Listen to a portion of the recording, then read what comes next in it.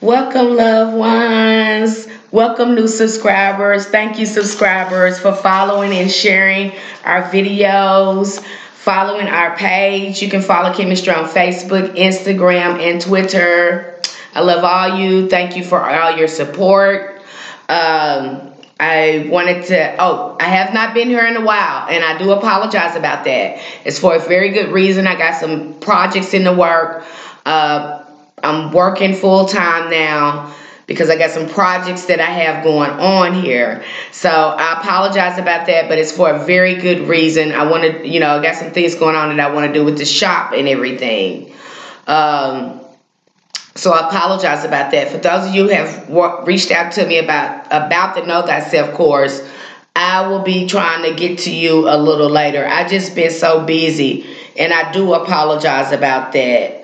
What else did I want to mention? Oh, and I'm thinking about on May 7th doing a full moon, May 7th, 2020, doing a full moon, like Mother's Day reading thing. So I'll let you guys know if I'm going to do that.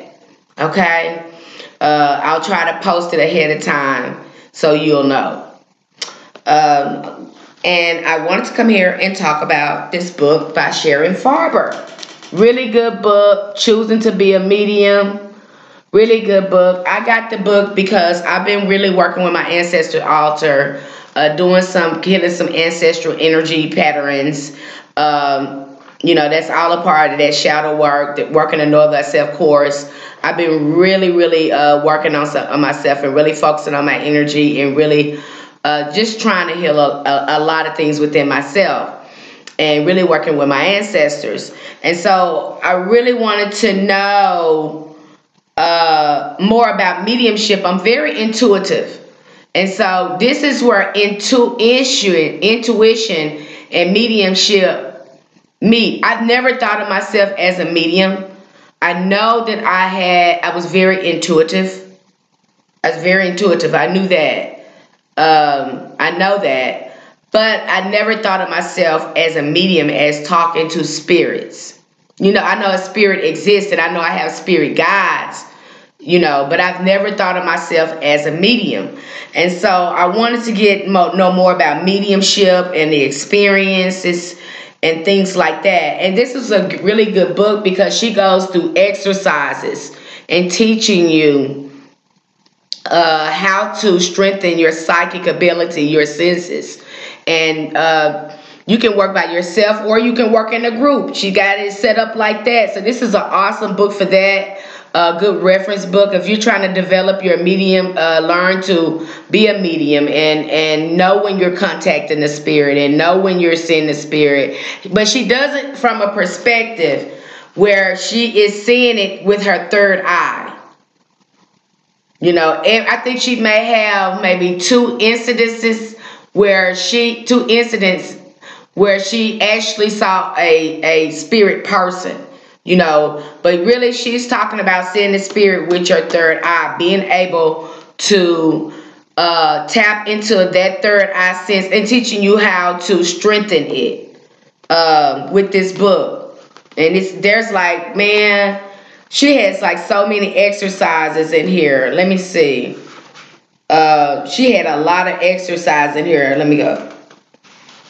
A lot, because she talks about telepathy, strengthening your intuition, making intuition instinctive, using intuition. These are all exercises. Wonder about everything, who's calling, what time is it, perceiving pictures, sensing colors, psychometry, psychic shower, waterfall of light meditation. I mean, she has so many exercises in here. She has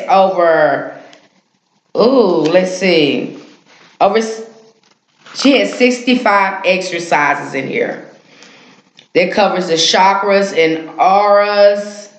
She covers everything. So this is an awesome book. If you're trying to tap into your psychic abilities and strengthen your third eye so you can work with spirits and spirit guides, I do recommend this book because I would say this book is dealing with your third eye because she's teaching you how to see spirits visually with your third eye. Okay? Which we have been doing anyway. If you follow some of the meditation, I take y'all, a lot of y'all love that ancestral alignment meditation. You know why you love it? Because you're actually going over there to the ancestors. So you're actually going over there, and she talks about this kind of in this book. I like talking about it, and you guys know I've talked about this with you more than one time. Imagination is more than what it is. What do you think your third eye is?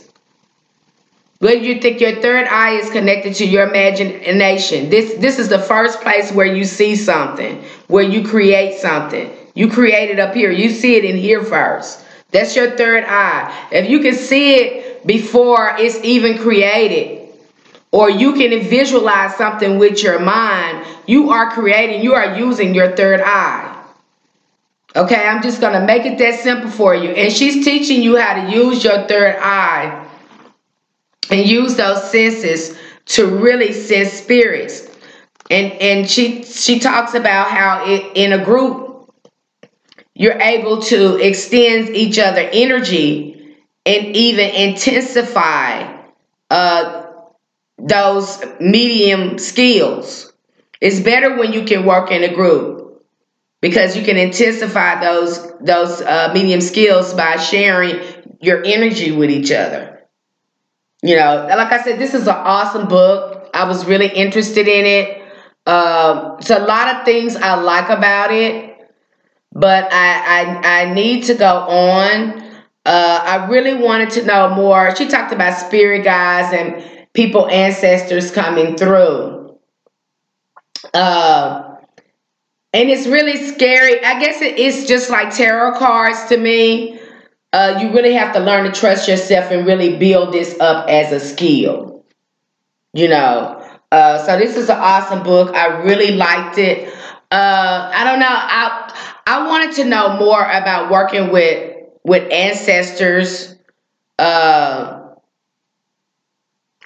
spirits. You know.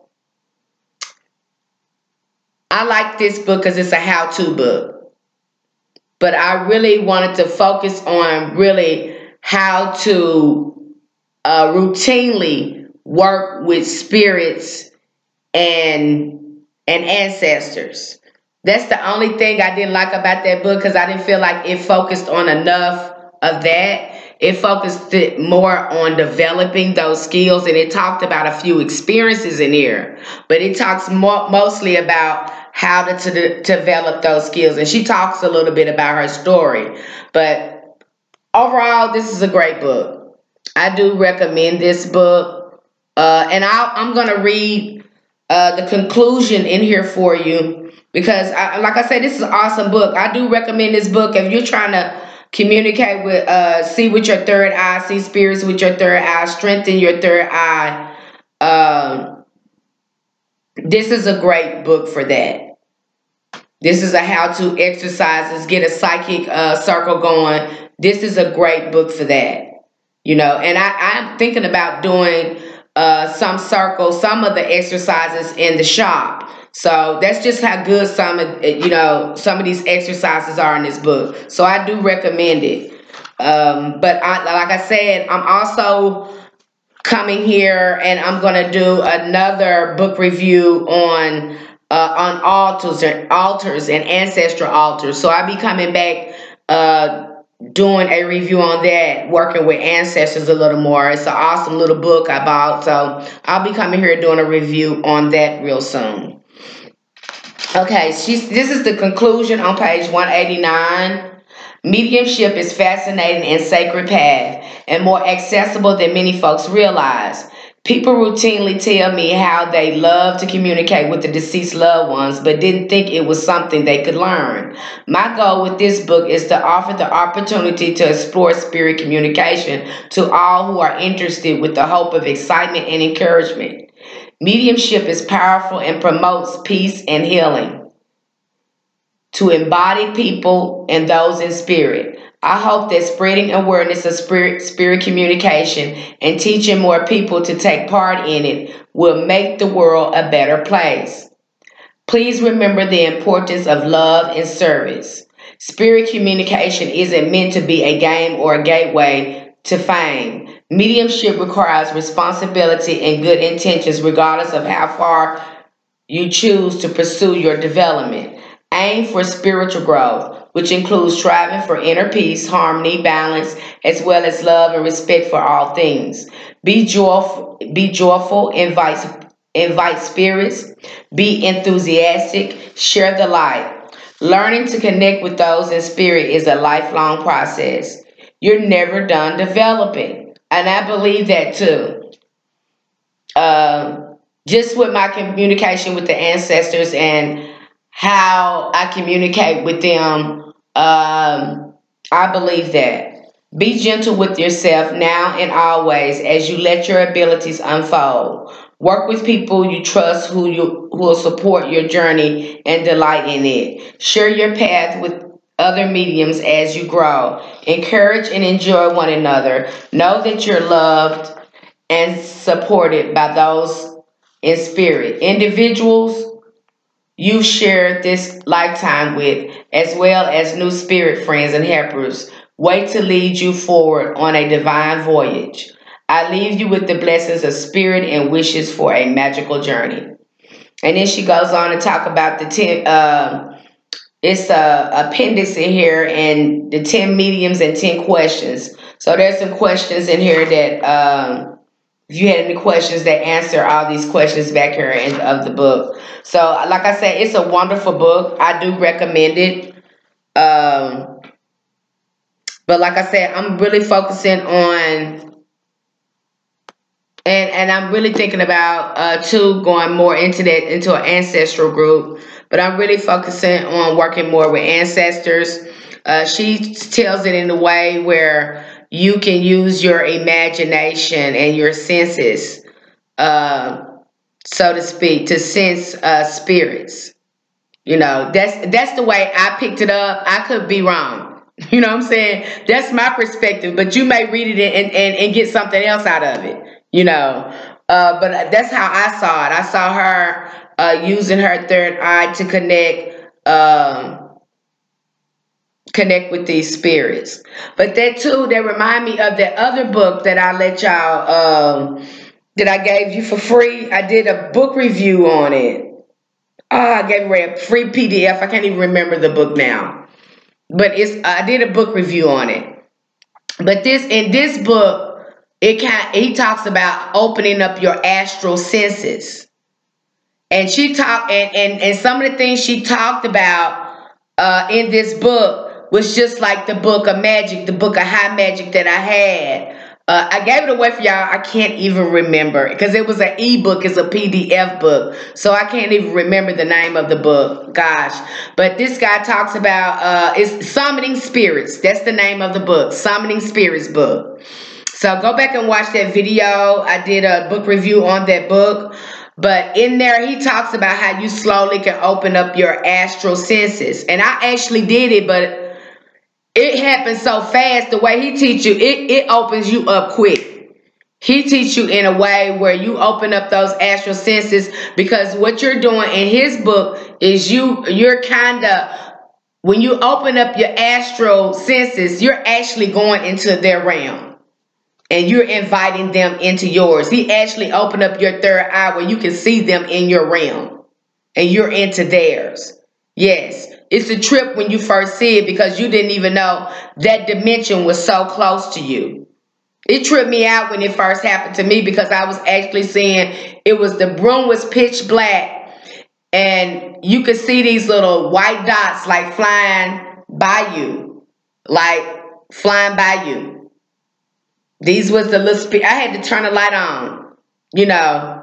When I turned the light on, it went away. But he opened up those astral senses to where you can sense those other dimensions. They're just that close to us. So, you know, I might go back and look at that book. But her book made me want to go back and look at that book and kind of put some things together with it.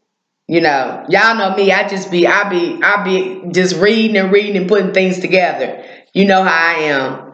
So I do recommend the book. Like I said, it was a good book. Go back and watch that Summoning Spirit video because I gave away a free PDF of that book. And he talks about how to open up your astral senses too. But be careful, because he teaches you in a way where if you want them to open up a little faster, and if you consistent with it, because you have to be consistent with his methods. I don't think you have to be too consistent with hers. You just have to form a group and, you know, something like that. But with his, if you're consistent, because the way he has it set up, if you're consistent and do it just the way he tells you to do it, you're going to get like results by yourself. And this one, if you do it the way she tell you to do it, you'll get results, but it'll be slow. It'll slowly unfold. You know, she give you exercises where it slowly unfolds. But if you get if you go back and look at the Summoning Spirits book that I gave as a free PDF, this guy gives you the information where it happens at a very rapid pace if you follow everything. But you have to be consistent and do it just the way he tells you to do it. Okay? Really good book. Go check that out. And this is a good book too. Okay? Again, Choosing to Be a Medium by Sharon Farber. Really good book to have in a reference. Open up your third eye.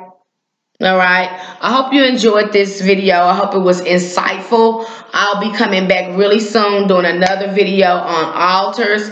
I'm really, really excited about that because you guys know I'm finna get ready to do something bigger with my ancestor altar. I'm thinking about like making it into like a shrine or something. You know, I've been moved to make it bigger. It's been small for a little bit, but the things that I want to do on it and the way I want to, you know, things I want to do with my ancestors, I think it's going to require a bigger altar. So I'm really thinking about doing something different with my altar. So that's another thing why I bought the book, and learning more rituals to do on my altar with my ancestors. So I'm learning a lot of things. All right. So I hope you learned something from this book. I hope you get the book. I do recommend the book. And thank you for being here today. I'll see you soon. And remember, be looking out because I may be doing a free reading May 7th. All right. Take care of yourself, loved ones. Light and love. May the ancestors be with you. Namaste.